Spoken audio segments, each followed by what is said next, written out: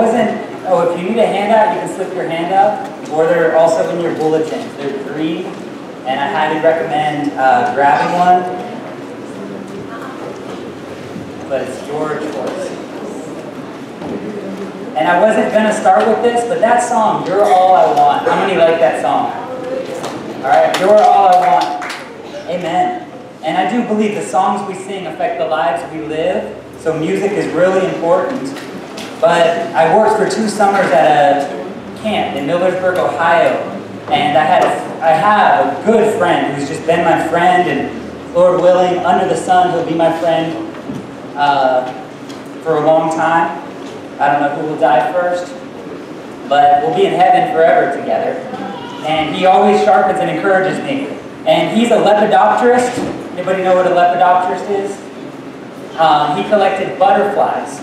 And during chapel one night, hot summer night, there's a moth flying around, and we're singing this song, You're All I Want. I think I was playing drums actually, and he told the staff this the next day. And he's singing, You're All I Want, but he's really distracted by this butterfly. And then he's like, oh, that moth, I really want that moth. I'm sorry, God. And he just like repented and felt really bad. And then he really challenged us to think about the words we're singing when we sing. Because God wasn't all he wanted, he also wanted that butterfly. But that's just a story from Josh Haas. He's a good friend who sharpens me. So, praise the Lord. That's, in conclusion, just kidding. All right, today we're continuing through the book of Ecclesiastes. This is message 20 in Ecclesiastes, and I've been amazed by Solomon's journal. All right, this is Solomon's insights about life that he passes on to us. It's a work of art. We've spent plenty of time setting up the context of this book, but it's a really important book. It's very realistic, and the truths in Ecclesiastes are timeless, meaning they endure through different languages, through the years under the sun, but they're also timely. All right, some of this stuff is hilarious that we're going to be reading today. All right, and it could get me fired, honestly.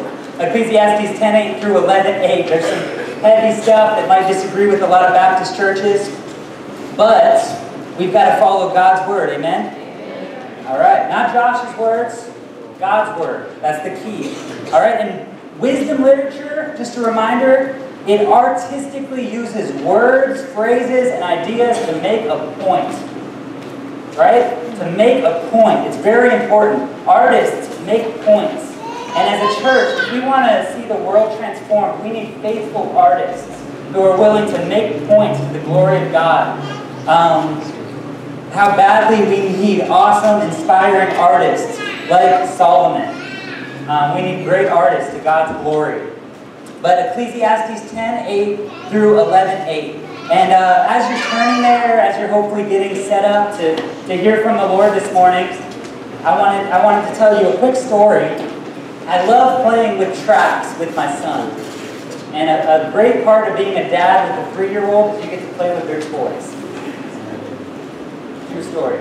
And I always tell my wife and my mother-in-law when they're going to garage sales, always pick up all the race car tracks and train tracks you can. All right? Because it's so fun. And me and Kayla build these big cities. And it's just so fun. You can, with the track, do really cool stuff like this. Whoa. I still think it's fascinating, okay? But I want you to think about that question. We can go ahead and pick up this screen and look at the cross, if that's all right this morning. But this question is on your discussion handout. Is a track good or bad for a train? And then it unpacks it even further and says, how does a track affect a train? How does it affect a train? Now, go ahead and write in an answer. You know, because when you write it down, there's a little bit of extra accountability. And just think about the freedom of a train. Is a train free? Here is a train on a track. And give Eric Abe, our deacon, thanks for this at some point, for this object lesson this morning that he helped set up for us. Here's a train on a track. Everybody ready? Say, I was born ready. Yeah, you can. All right, train on a track. I promise this is relevant. Okay, everybody see that train on the tracks? Okay, is this train free?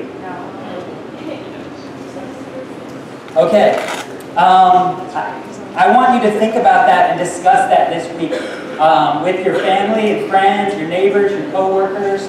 Hopefully God inspires you with His truth this morning as we study His Word. Will you go ahead and stand and we'll read the book. We'll read a portion of the book of Ecclesiastes this morning. Chapter 10, verse 8. He who digs a pit will fall into it, and a serpent will bite him who breaks through a wall. He who quarries stones is hurt by them, and he who splits logs is endangered by them. If the iron is blunt and one does not sharpen the edge, he must use more strength, but wisdom helps one to succeed. If the serpent bites before it is charmed, there is no advantage to the charmer. The words of a wise man's mouth win him favor, but the lips of a fool consume him. The beginning of the words of his mouth is foolishness, and the end of his talk is evil madness.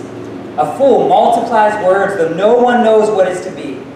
And who can tell him what will be after him? The toil of a fool wearies him, for he does not know the way to the city. Woe to you, O land, when your king is a child, and your princes feast in the morning. Happy are you, O land, when your king is the son of the nobility, and your princes feast at the proper time for strength and not for drunkenness. Through sloth the roof sinks in, and through indolence the house leaks. Bread is made for laughter, and wine gladdens life, and money answers everything. Even in your thoughts do not curse the king, nor in your bedroom curse the rich. For a bird of the air will carry your voice, or some winged creature tell the matter. Cast your bread upon the waters, for you will find it after many days. Give a portion to 7 or even to 8, for you know not what disaster may happen on earth. If the clouds are full of rain, they empty themselves on the earth. And if a tree falls to the south or to the north, in the place where the tree falls, there it will lie. He who observes the wind will not sow, and he who regards the clouds will not reap. As you do not know the way the Spirit comes to the bones in the womb of a woman with child, so you do not know the work of God who makes everything. In the morning sow your seed, and at evening withhold not your hand, for you do not know which will prosper, this or that, or whether both alike will be good. Light is sweet, and it is pleasant for the eyes to see the sun. So, if a person lives many years, let him rejoice in them all. But let him remember that the days of darkness will be many. All that comes is vanity. Let's pray. Father, you are an awesome God. Lord, we ask you to speak to us today through your word that you've written for us. I pray your Holy Spirit would guide everything that is said, everything that is not said, everything that is heard, and especially everything that is applied to our lives. I pray Jesus will be very happy, that Jesus will be very exalted today as a result of this time we spend striving to hear from you this morning. We love you. To you be the glory. I pray for much fruit that remains for your glory, for incredible results as a result of this work of hearing what you have to say this morning. It's in Jesus' name we pray. Amen. Thanks. You may be seated. The first point on your handout is work. Work that we do. Work that we do. And letter A, chapter 10, verses 8 through 11 is how we're going to break this up first. And the first thing we see is danger. Everybody say danger. Danger. Okay, verses 8 and 9, we see danger. He who digs a pit will fall into it, and a serpent will bite him who breaks through a wall. It's dangerous. This year in our facilities at Pukalani Baptist, praise the Lord, we live in paradise, right? So that means there's no... Anybody know? What don't we have that Solomon just told us to beware of? Snakes. There's no snakes here. Isn't that great? And this year I heard of someone cleaning up one of the rooms in our church, and there was some mold. All right? And because they were cleaning, I know for a fact, 2 people had some respiratory issues. All right? So there were some negative results of that work. Okay, it was dangerous in a sense, but everybody's recovered and all is well and the room looks great. But there's some danger. When you're digging a pit, you risk falling into it. And when you accomplish and progress, often there's pain. Verse 9, he who quarries stones is hurt by them, and he who splits logs is endangered by them. You know, it's dangerous to swing an axe and cut wood. All right, this lesson from Solomon for us is that there's always risk involved in work under the sun. Unfortunately, there's tragedy where people die, people get hurt. I used to cut trees with my friend Stephen in college, and we ran this huge wood chipper. And praise the Lord, we did not have any major accidents with that wood chipper. Because I would look very different, right? Or I wouldn't be here. Because it's a huge machine, and it has gnarly teeth, and you throw a piece of wood in, and it just chips it, and it's incredible. But the more foolish someone is, the worse the consequences will be, the worse the pain will be in life under the sun.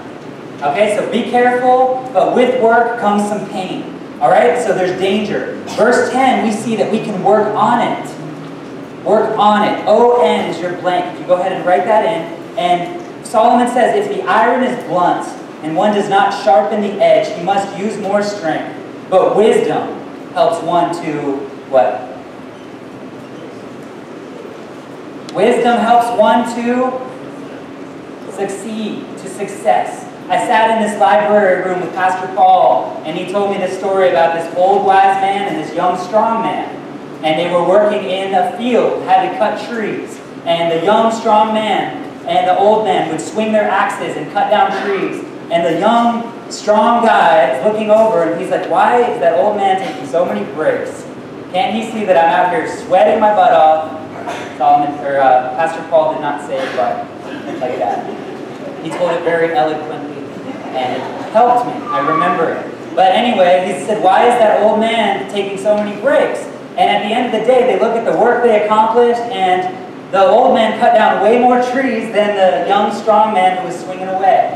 And at the end of the day, the young man said, I saw you sitting down. How did you cut more trees than me? And he said, young man, son, I was sharpening my axe.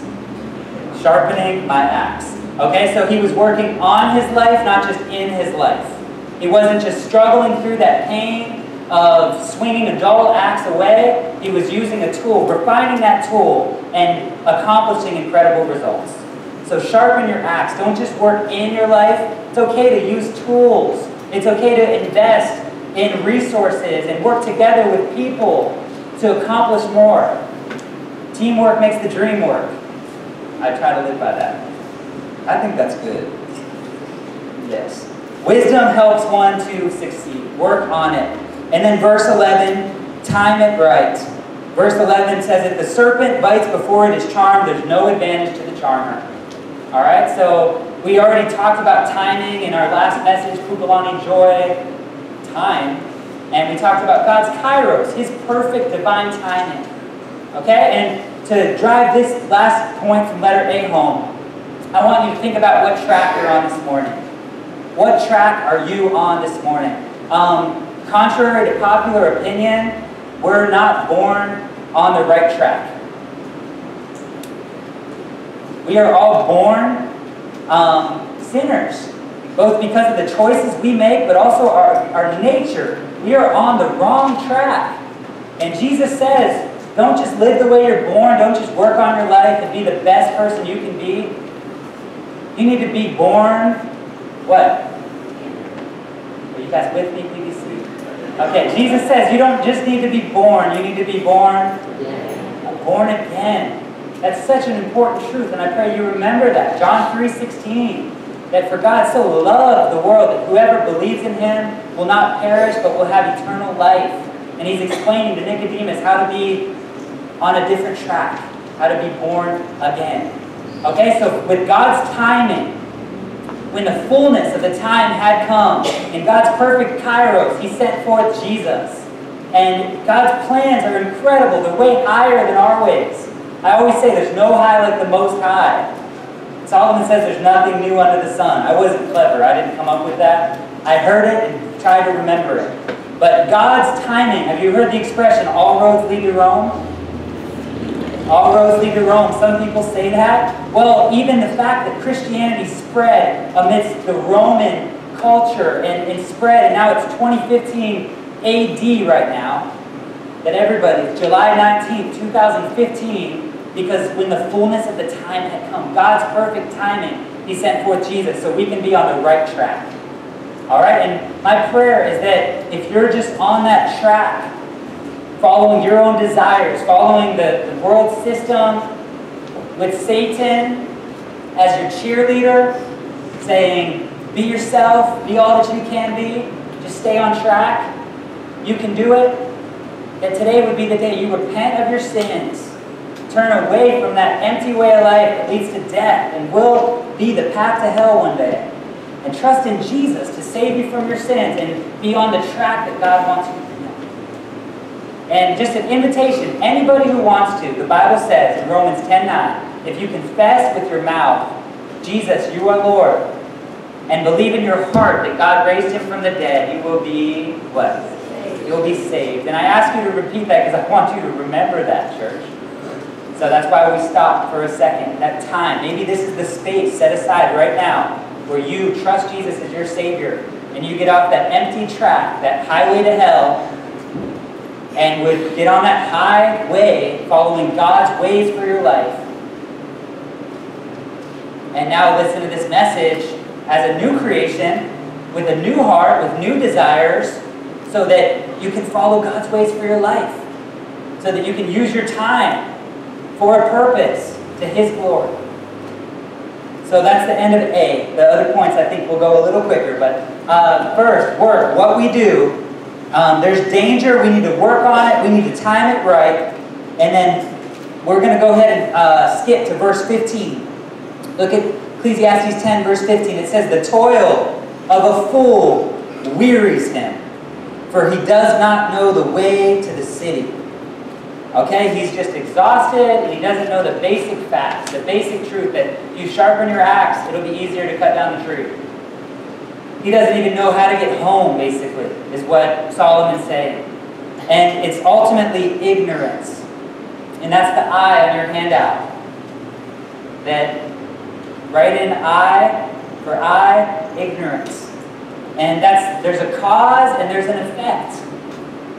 There's a cause and there's an effect. If the fool in this passage had knowledge, he would know how to get to the city. He would know the right way home. He would know how to do the job he's supposed to do.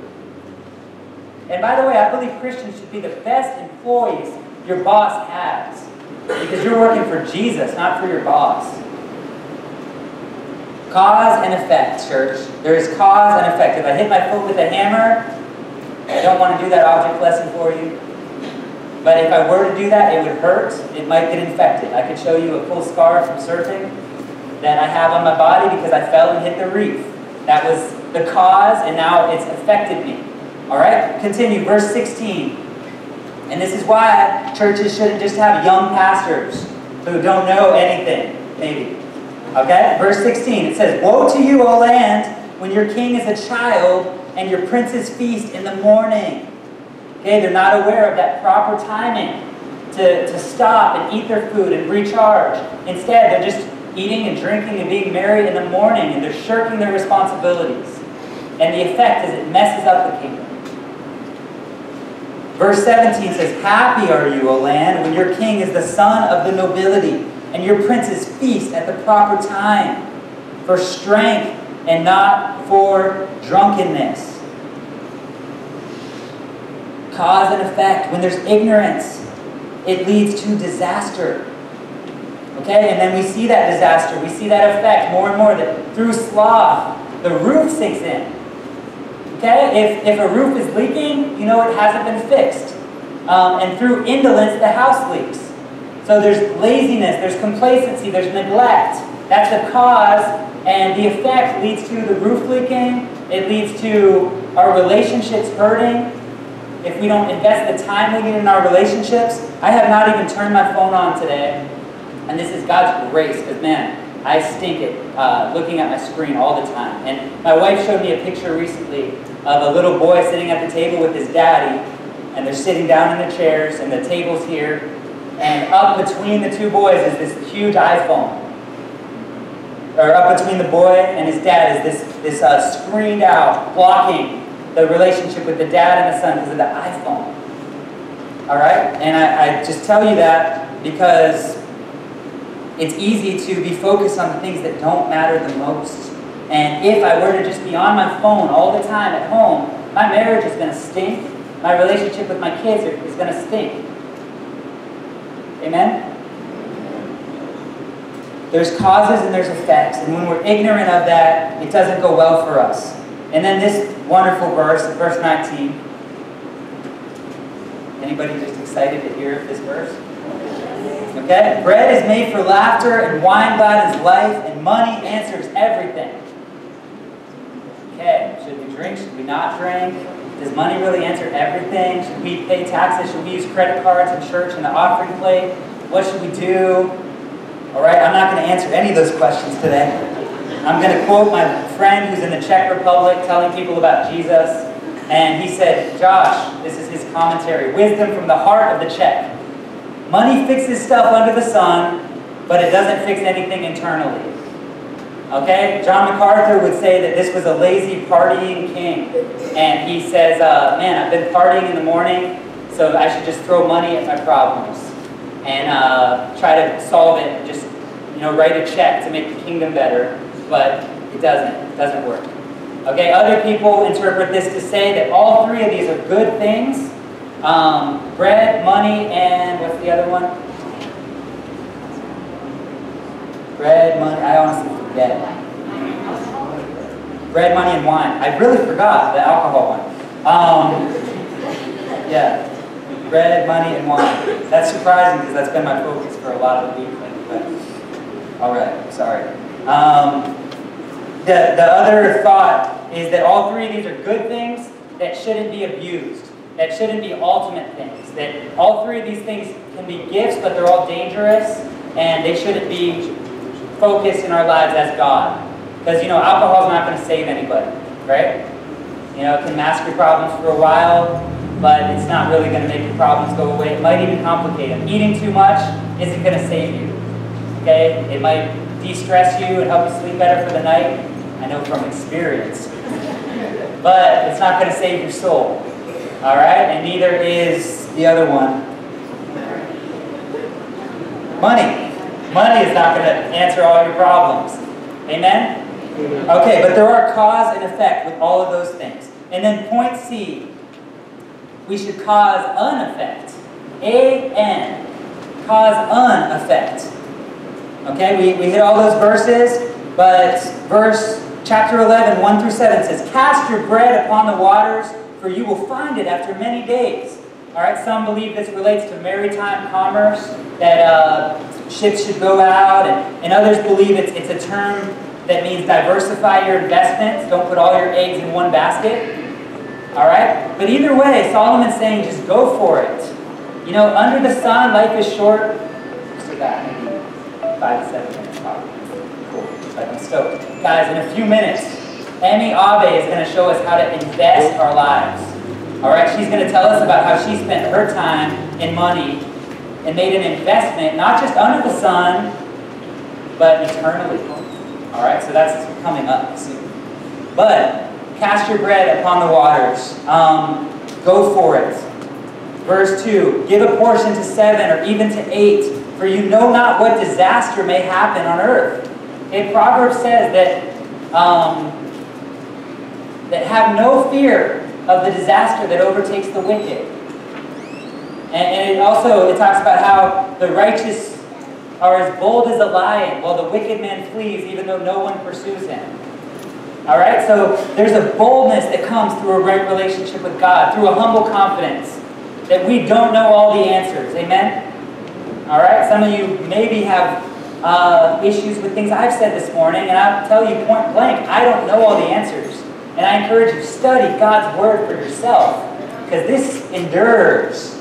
All right, the grass withers, the flowers fade, but the Word of the Lord endures forever.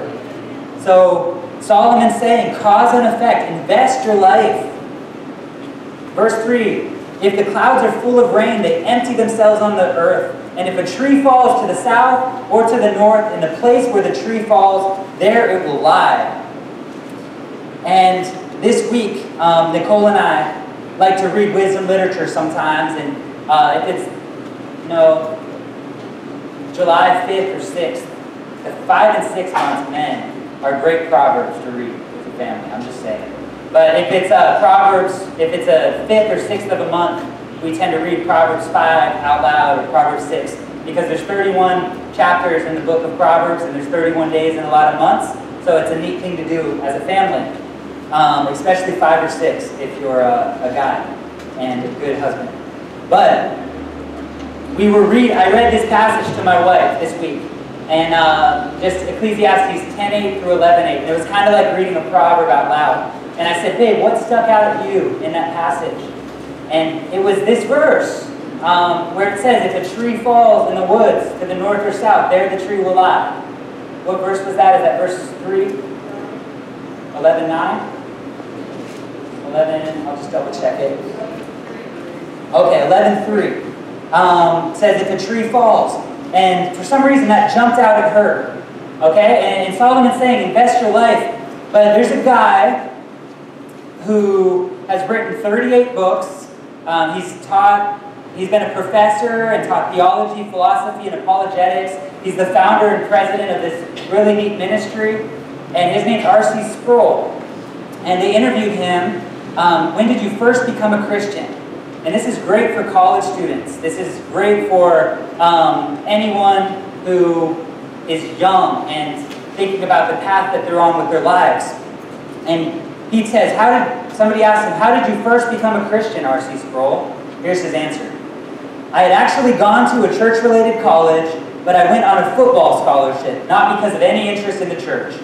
And at the end of my first week, which had been spent in freshman orientation, my roommate and I decided to head out of town to hit some of the bars across the border. Who's gone to the bars across the border? Well, it's wise to remain silent. When you remain silent, people think you're wise. And it's smart. We're going to get to that in a minute. But this is what R.C. Sproul decided to do. We come to the parking lot and I realized that I was out of cigarettes.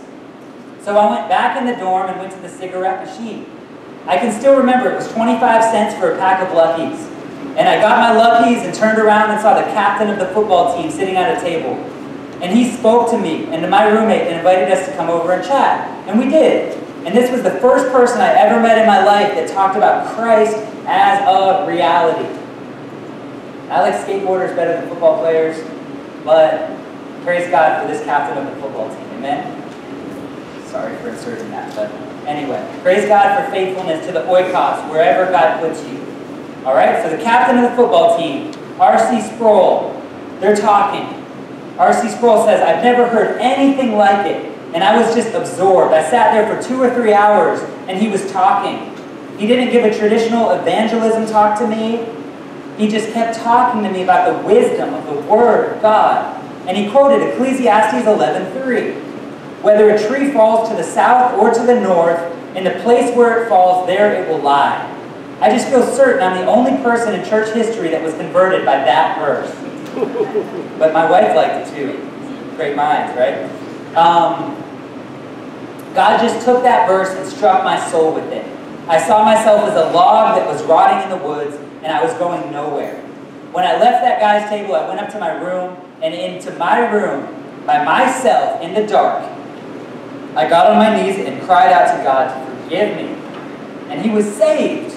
He realized cause and effect and life under the sun does not satisfy your soul. And this is the 20th message in the book of Ecclesiastes, and I pray we get that truth, that nothing under the sun will satisfy our souls.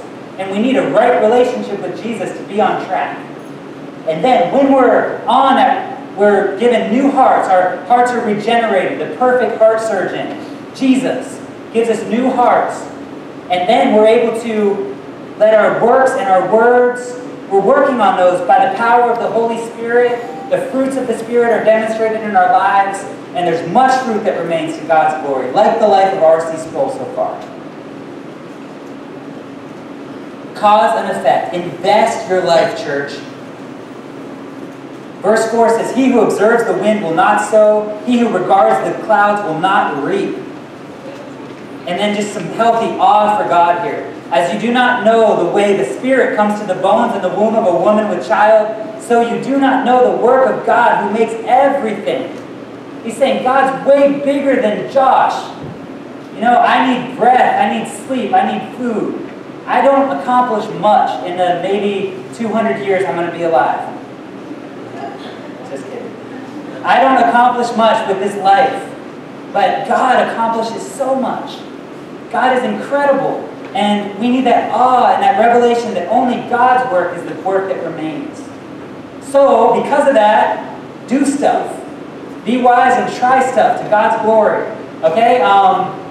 Verse 6. Oh, and just a reminder, like Frankenstein is what I think of with verse 5. That you can try to make, even if scientists could make this great human and that complex eyeball, the complex joints and sinews and muscles, and make this incredible scientific, in a lab, make a person. We still don't know how the spirit of a person comes to a person. What is it that makes you, you? The world would say it's who you are attracted to sexually, defines you. That's not what God says. God says there's something mysteriously amazing and you're fearfully and wonderfully made. And that awe should be what drives you. Awe for God should drive us to action. Verse 6, in the morning sow your seed, and at the evening withhold not your hand, for you do not know which will prosper, this or that, or whether both alike will be good. Try stuff. Verse 7, light is sweet, and it is pleasant for the eyes to see the sun. If you contrast that with verse 8, darkness refers to death, light refers to life. Life is sweet, it's a gift from God. Your life is not yours to take. Your time, your talents, your treasure, your wealth, your words, your work are all God's, and they're to be invested to His kingdom. Amen? Amen. I'm way more excited than you guys, and it makes me feel awkward. But I hope this helps us. There's so many excuses. Excuses are so easy, church. It's so easy to ignore letter C on your handout of this first point of work. And it's so easy to not want to invest our lives. It's so easy to say, Nicole and I thought of some excuses. We're too busy. We're too tired. And these weren't all what we said for us, even though a lot of them are true for us. But look at this list of excuses that are common. We say too busy, too tired, too poor, unskilled, unqualified, overqualified, too important to do that, not important enough to do that. I'm not good enough for that. Oh, I'm too good for that. I get asked that all the time. No. I get asked that way too much. No. It's too hot. It's too cold. I'm too young. I'm too old. It's too early to do that. It's too late to do that. Those are just some easy excuses. Encourage you to follow God however He leads you. All right, and then we're going to just go through these last ones and hear from Emmy. But your words are the next way we need to be on track this morning according to the wisdom of Solomon. What we say is so important. And Emmy in a minute is going to demonstrate that. She's going to use the gift of language to communicate with us her investment to God's glory. Sean did that last week. And I heard of several people watching that message on the internet this week and benefiting from it. Okay? And he was faithful. It didn't fit on a CD. All right? Thomas, our awesome sound person, said, shucks, I can't fit Sean's message on a CD. A CD only holds 80 minutes. All right? And those are just the facts. But it wasn't easy for him to do that. It was his heart. And he used his words to communicate. Out of the overflow of his heart, his mouth spoke. I sincerely believe that. And I agree with every word he spoke last week. I believe it was biblical, and it was very helpful for me, and I've heard several ways that it's helped people this week to God's glory. And we can use our words. Letter A, chapter 10, verses 12 through 14. We see the words of a wise man's mouth win him favor, but the lips of a fool consume him. I just struggle with this so much, and I strive to live this truth. John Maxwell. This is a good quote if you want to write it down, and this is how I'm trying to apply it this morning. If you want your words to be weighty, then you must weigh them well. One more time. If you want your words to be weighty, you must weigh them well. Verse 13, the beginning of the fool's words, the beginning of the words of his mouth is foolishness, and the end of his talk is evil madness. You can't win with a fool. A fool multiplies words, though no one knows what is to be. And Ecclesiastes 5 verse 11 says, the more the words, the less the meaning. And you guys have seen that. For me, if I talk too long, you don't hear. Okay, because it's distracting and there can be competing ideas. But I work when I put together a message to be clear. And yet, in our personal lives, the same goes. You know, people that post all kinds of stuff on Facebook, so you don't listen to anything they say. I can be one of those persons. But we've all got to be faithful to use our words the way God calls us to use them. It's case by case. It's case by case. That where there's many words, it doesn't make sin go away. And where there's many words, sin is not far. And yet, it's case by case. Some people are called to be rappers to the glory of God and use a lot of words. Just let you pray about that. Rappers. Any rappers here? That'd be great. Okay, weigh your words carefully. This is so ironic and awesome. Has so much potential right now. But the end of verse 14, and we're almost through all these verses. It says, who can tell him what will be after him? Who can tell him? This fool that's just multiplying words, even though he doesn't really know what's going on. He confidently makes a lot of assertions, and yet he doesn't listen. God's given us, the way God created most of us, is with 2 ears and 1 mouth. And that's just a very clear object lesson that we should listen more than we talk. When Josh Marburger listens more than he talks, life is better. And probably the same for you. If you want your words to be weighty, you must weigh them well. Weigh your words. That's A, verses 12 through 14. Weigh them. And just one last note, Ephesians 4, verse 15. If you want to write that in for letter A, it says, speak the truth in love to one another. So it's kind of ironic because God wrote 66 books to us. The Bible is a big, thick book. Ecclesiastes is a long book. All right, so in that wisdom literature, there's tension, and it makes a point. And that's the goal. And we need to hear the point that God's making. And the point that anyone's making when they're speaking God's word, we need to hear from the Lord. Amen? So let's do that, church. Weigh your words well. And then B, take every thought captive. 2 more verses in Ecclesiastes this morning. 10 verse 20 says, even in your thoughts, do not curse the king, nor in your bedroom curse the rich. For a bird of the air will carry your voice, or some winged creature tell the matter. Your parents, your boss, your leaders, don't curse them, even in your room, let alone on the internet. Take every thought captive is letter B. We need inward honor. And 2 Corinthians 10:5 teaches we've got divine power to demolish strongholds with God's word, by God's Spirit. And we need to make every thought obedient to God. Those thoughts that you're worthless, you're hopeless, you're helpless. Pastor Paul, even though he's not here, says that to us today, right? If you hear the word that you're hopeless, worthless, or helpless, that's a lie from the pit of hell. And those are demonic thoughts that we need to take captive and not listen to them. And that's why even in our bedroom, even in our bed, with the covers pulled up over our heads, don't listen to the lies of the enemy and don't curse your leaders.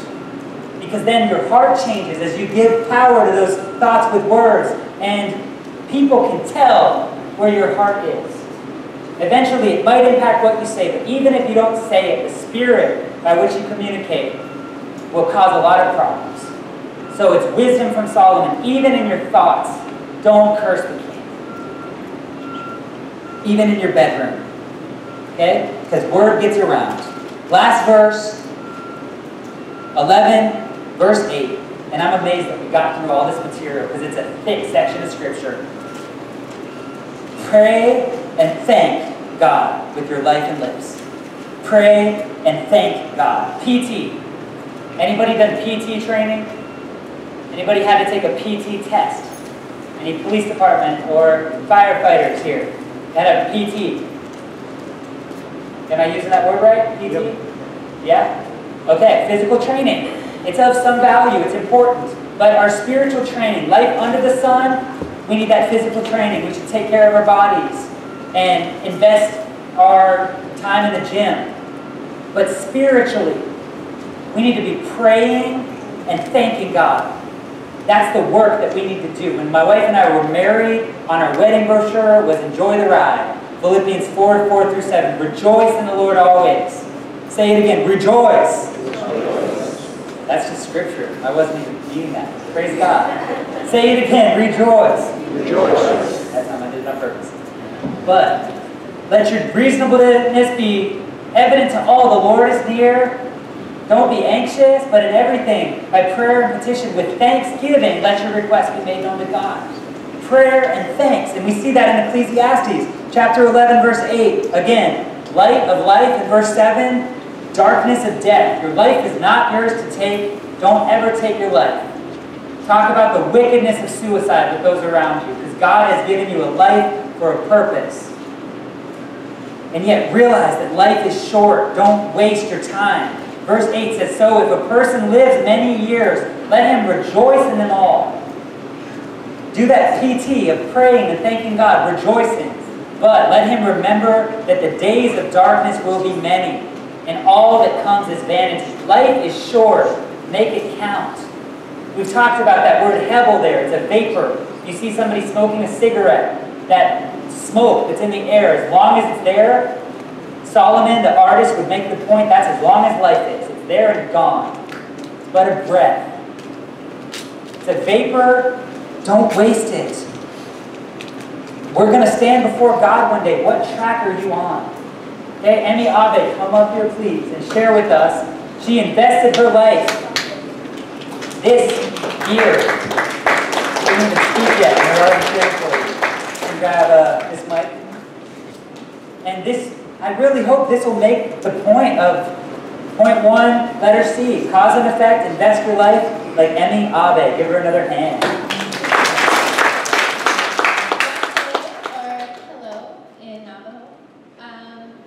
So 2 weeks ago, I was on the mainland in Black Mesa, Arizona, and I got the privilege to go work with the Navajo tribe. So basically, we just did a VBS in 2 places. One in Black Mesa, it had a Baptist church there, where we stayed, and then another in the city of Canton, which was about 20 minutes away. So I was scared, because I didn't know what I was doing. I was like, okay, I'm going to a new place with no one I knew. I think I knew like 2 people on our team of 38, so I was scared. But throughout the week, I got to know the people of both from Arizona and from the church in Oregon that I went with. And it was really encouraging because I got to see their hearts change. I was at Black Mesa, but the team that went to Canton, they planted a lot of seeds. They got to share with people who didn't know Christ at all. Like, they would go to church, but they didn't know who Jesus was. So that was really encouraging, and I got to see a lot of kids accept Jesus as their Savior. And even if some of them didn't, you could see it in their eyes. Like, when they listen to you, their eyes would light up, and they're like, they want to know more. They're interested in what you have to say. So that was really encouraging to me. I also got to build relationships with the people. So I hope I can go next year too. I had a really close relationship with this girl named Carolyn. She was 10, I think, and she was so sweet, and like, you could see, because where I was, the team has been going for the past 8 years, you could see her heart for God already, and just how she presented herself and was like loving on everyone, and it was like you could see God working in her, and it was really encouraging.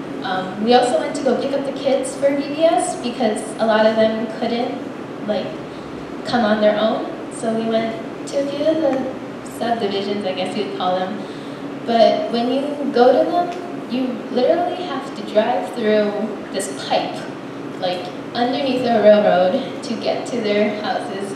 And they live on dirt roads, and it's super bumpy, and it's kind of crazy when you drive because you have to go super fast or else you're going to get stuck. So it was really interesting. You could see that they lived in a lot of poverty, which hurt really bad because I live here and it's very nice here. But yeah, and just seeing where they live was really like eye-opening, and like they're like one of the happiest people I know. So I was like, oh my goodness, crying. But they were super sweet, and like one of the kids in the teenager group, they lived in a tent, and they had to choose, they had pictures, and they had to choose, they had to choose their, what they thought their life was, and they chose the big happy family one, and I was like, I was crying because I was like, oh my goodness. And they asked why they chose that picture, and they're like,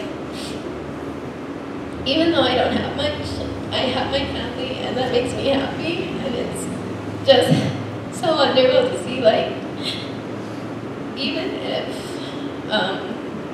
they felt alone, they had God and their family, and they were content with that, and it was really heartwarming because here, we think we have so little, but when you go to a different place and you see they're like so happy with just what they have, just having their family there.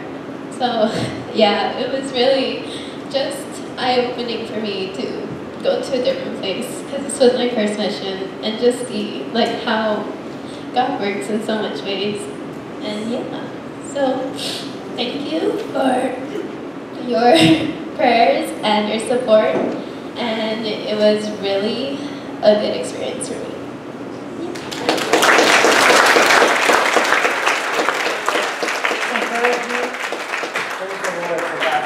Just encourage you, be talking about the truth that Emmy just shared. You know, go home today and say, hey, that's part of Emmy's story about them having to drive fast over the bumpy road so they wouldn't get stuck.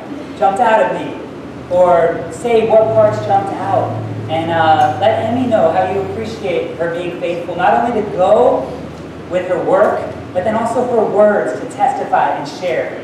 All right? And I had a William Carey article. I've had it for a month. I'm going to cut it and not share it again today. I've been wanting to share, but William Borden is going to make it in the message to close this up this morning. All right? And that said, to finish this up, hopefully you got all these blanks that are work.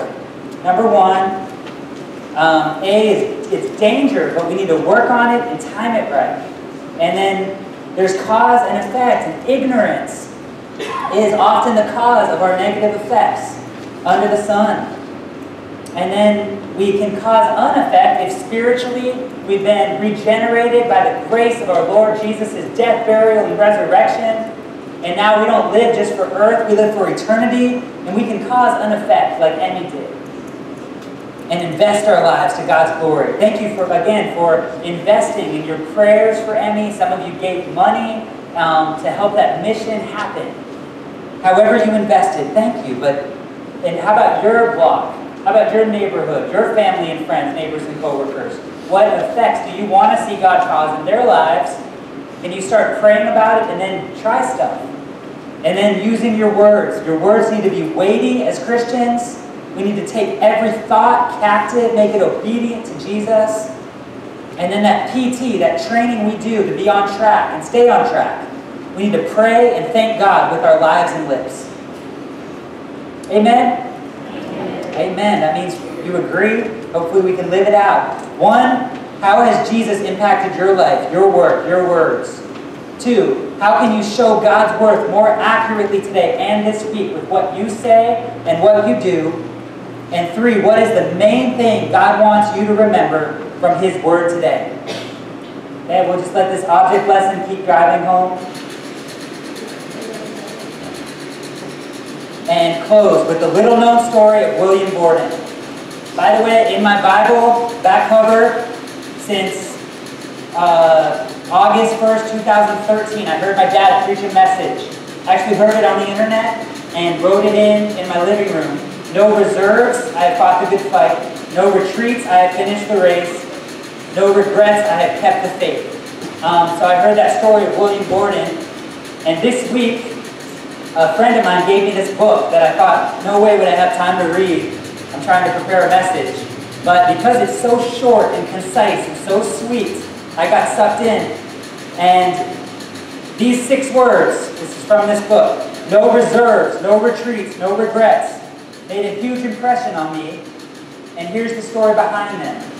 William Borden, let's just see what happens when it goes off track. So it's not a distraction. Okay, my point was, when this is off track, it doesn't go anywhere. Okay, these are all hopefully lessons that the Holy Spirit will help us with later. Okay, to close. William Borden was already wealthy when he graduated from a Chicago high school in 1904. And the praise team can go ahead and come up. He was the heir to his family's massive fortune. For his graduation present, William's parents gave him a trip that would take him around the world, to countries whose suffering he could never have imagined within the confines of his comfortable life. At some point, as he traveled through Europe, the Middle East, and Asia, a simple burden began to grow heavy in his heart. He wanted to help these people who were far less fortunate than he had ever been. At that moment, William decided to become a missionary once he finished college. He wrote home explaining his decision to family and friends. When he finished his travels, he attended Yale, where he quickly distinguished himself from his typical peers. He started a small morning prayer group, and by his senior year, 1,000 students were meeting in similar prayer groups inspired by his. Is that cool, youth? That little prayer group, and then we impact others with our faithfulness. William's actions reached even beyond the campus. He founded the Yale Hope Mission in order to rehabilitate drunks forgotten on the streets of New Haven. A friend wrote that William went down to the meetings a great deal and might often be found in the lower parts of the city at night, on the street, in a cheap lodging house or some restaurant to which he had taken a poor, hungry fellow to feed him, seeking to lead men to Christ. What a cool thing to be known for. Given his family's position, he received numerous high-paying job offers after he finished his studies at Yale, but he turned them all down. After completing graduate work at Princeton Seminary, William sailed for Egypt, where he planned to learn Arabic before beginning his missions work in China. But while in Egypt, he was infected with spinal meningitis. The same month, William Borden died at the age of 25. Pebble, vapor. The story of his life and death quickly made its way around American newspapers, capturing the attention of the entire country. His biographer, Mary Taylor, wrote, "A wave of sorrow went round the world. Borden not only gave his wealth, but himself in a way so joyous and natural that it was manifestly a privilege rather than a sacrifice." Don't miss that. So joyous and natural that it was manifestly a privilege rather than a sacrifice. William's all-out dedication to making his life matter is reflected in a story that was circulated after his death. According to the story, William had jotted down resolutions in the back of his Bible each time he faced key decisions in his life. The first, when he decided to become a missionary, no reserves. The second, when he rejected the high-paying job offers, no retreats. And the last, before his death, 1, 2, 3, no regrets. No reserves, no retreats, no regrets. William Borden made every day count. In the process of following his dream to become a missionary to the far corners of the world, he had a remarkable effect on those in his own community. He remained focused on his goal without losing sight of the here and now. Please stand. And in a second, I don't talk the rest of the service. We get to sing some songs, and then Lauren will close out the service. But I'll be up front. Sean and Cy will both be up front. And then if we have a woman here in our church, oh, I took it off too early.